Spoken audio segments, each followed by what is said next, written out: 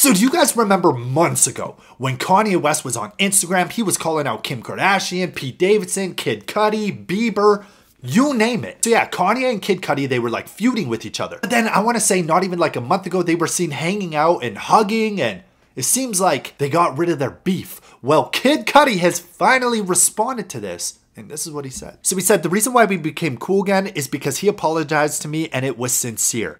I was like, wow. Kanye does not apologize to anybody and say sorry to anyone. And that's my brother, man. And there's just nothing like Kanye and Cudi. We like the duo that everybody loves to see. That almost makes me want to shed a tear, bro. That's beautiful. I absolutely love it. And you know, he said that Kanye West sincerely apologized to him. He thinks it's genuine. So that's why they're cool again. And hopefully in the future, we see some music. I'm sure Kid Cudi will be on the album. I think he will be on the Vultures album. Not 100% sure. But yeah, see, now that's some positivity today, ladies and gentlemen. We like the positive vibes. Let's keep them rolling. All right, let's not stop this. Let's not stop this.